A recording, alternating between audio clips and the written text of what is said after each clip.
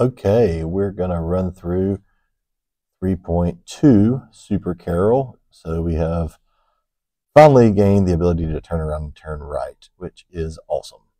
All right, we are revisiting our Karel hurdle program. And basically, this is just showing us what we have already done, but we no longer have to define turn right, turn around. And if you slow it down, Karel actually legitimately turns right and legitimately turns around. It is no longer done with left turns. So what this level 3.24 is wanting you to do is go back and find your code from the last time we did the two towers assignment. I kind of skipped over 3.1, so it's not there, so I'm going to have to find it. I think it was in lesson 2, so I've got to figure out where. No, that's lesson 3. I think it's in lesson 2. And you can hover over and it'll tell you what it was. So I'm looking for two towers, pancakes, digging. Two towers, there it is. Okay, so I can click on that. And I'm just going to do a Control C. I'm going to highlight everything, do a Control C to copy. And now I can navigate back to Unit 3. And I believe I was, yes, so 3.24. Okay, that's a lot of moving around. I'm going to delete everything that was there and paste everything so that it's still got the main. And now I'm just going to delete the turn right, delete the turn around definitions. And now when Karel needs to turn right, Karel will actually turn right. When Karel needs to turn around, Karel will actually turn around, and we're good to go. Okay, so that gives us our Super Karel badge. Congratulations.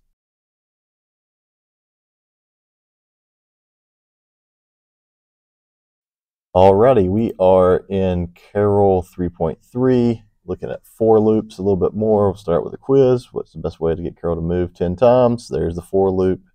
The lesson's over. One was easy. Okay, so this is breaking down, or I'm going to break down a for loop. So when we say let I equal 0, that means I'm creating a variable called I, and I am setting it equal to 0. And I'm going to use some comments here to also just kind of spell that out because I want you to get this. So when I say let I equal 0, it is creating what we call a local variable, which means it exists only within this for loop. So if I try to refer to I somewhere outside this for loop, I is not going to be defined. All right, and it's going ahead and giving it an initial value of 0. All right, the next section of a for loop, all right, the middle section is the condition being tested within the loop. As long as the condition is true, you stay in the loop. As soon as that condition evaluates to false, you exit the loop. So what this is saying is each time the loop runs through, before it runs the code, it's going to check and say, what's I? Is I less than 9? If it is, it's going to move. If not, we'll exit. And then lastly, this I++ just means each time the loop runs, I is going to increase the previous value of I by 1. All right, and then from there, we have the actual code that runs within the loop, which is just a move in this case. All right, so one cool thing about CodeHS that you'll see in a second when we run it is it counts I's at the bottom of your screen. So before that blue box showed up, it counted up to 9. Okay, this one, again, want us to run it. Again, same syntax. Create a variable called I, set it equal to 0. Put your condition. We want it to put 6 balls, so we're going to set it to 6 right there. I++ increase, put a ball. Then outside of the loop, we want to move, okay? So we don't want to move 6 times. We want to move once, so that move is outside of the loop. Alrighty, this one is showing the power of a for loop by being able to place 100 balls with just a few lines of code. All right, so got some comments there. Karel needs to move forward first, so we're going to move. And then Karel needs to pick up 100 balls. So to do that, we're going to say let I equal 0, creating a variable called I, setting it equal to 0. And our condition is as long as I is less than 100, take a ball. And then we're going to do I++. So Karel needs to move, get on the stack, take all 100 balls, and then move one final time. And you can see the I's counting at the bottom of your screen. Sorry, my cursor was over that a little bit. And we are good to go.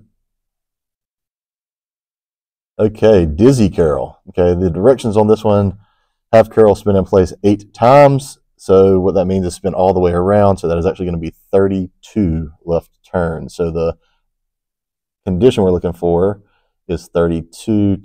So we're going to, again, for loop, let I equal 0, create a variable named I, set it to 0. We're going to check, is I less than 32? If it is, we're going to turn left. And each time we turn left, we're going to add 1 to I, and you can see the count at the bottom again. That is really simple. That is all there is to a for loop. Just memorize that syntax. Let I equal 0, plug in your condition, I plus plus. You can do loops with other things. You can, as we look through these directions here,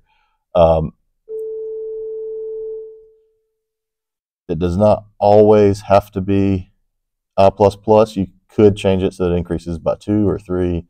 We'll get to that later in the course. All right, so our comments kind of break down what we need to do. So Karel needs to put a ball down that is outside of the loop, and then Karel needs to turn left. So we kind of use comments to structure this one, and then we need to repeat that process 3 times. So that's the way I set this one up. And because I use multiple loops, if we were combining functions, I could have done this a much better way, but I also wanted to show you this. Because this, because main is in the loop here, and this is in main, we could have had conflicting I's. It may not have happened, but just so you know, you don't have to use I. You can use anything for your variable name. I use J in that case, just to avoid having double I's.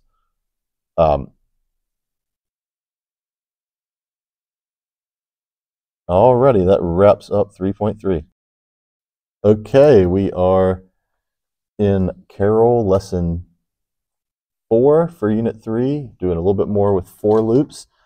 So this particular activity is very similar to what we did last time. We just don't have the movement.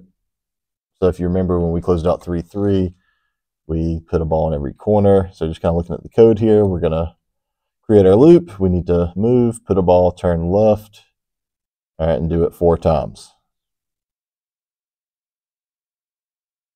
All right, we've got another hurdle problem. So we need to have at least one function called jump hurdle as part of our solution. We've seen hurdles before. I'm going to use that same concept. So I do have my comments here. At any point, if you want to pause to get the code, you can. But basically, I'm breaking it down to Karel needs to run to the hurdle. Karel needs to jump the hurdle. And I just break it down to those 2 functions. It needs to happen 5 times because there's 5 hurdles. Plug that in the main function. All right, and then we're going to repeat that right there. So we're going to run the hurdle and jump hurdle 5 times. Because we don't move after we jump a hurdle, that last time we should land in the final spot. So we call the main function. All right, and we're good to go.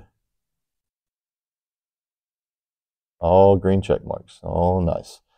Alrighty, going down the slide. This one is buggy. I'm going to have to probably clear out my history because I have done this one before. So give me a moment to do that. Reset my code.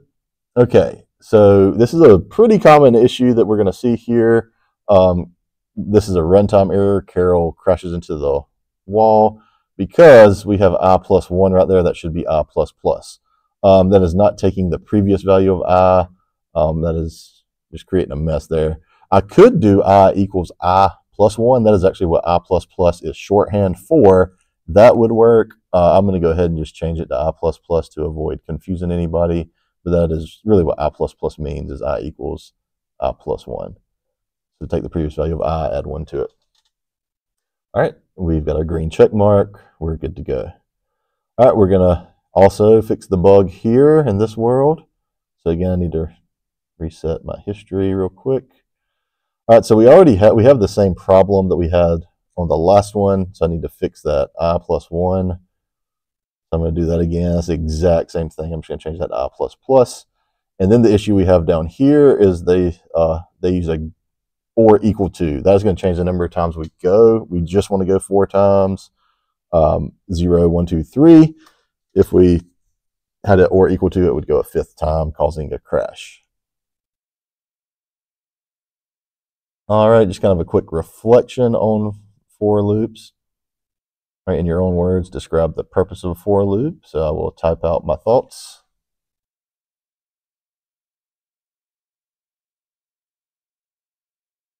So it is, let me gather my thoughts here. Sorry about that. But a for loop allows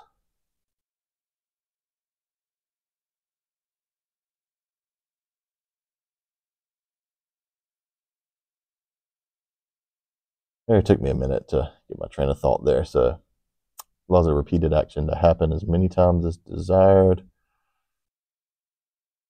with limited amount of code. Okay. Think of a website, app, or machine. This one is always tough. I could think of plenty of programs. What's popping in my head?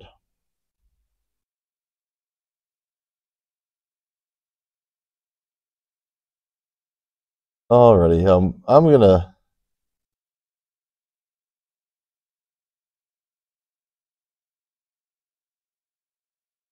All right, if you want to read mine, I'm gonna go with the coin counter. So feel free to read through this. If not, I will see you in Unit 4.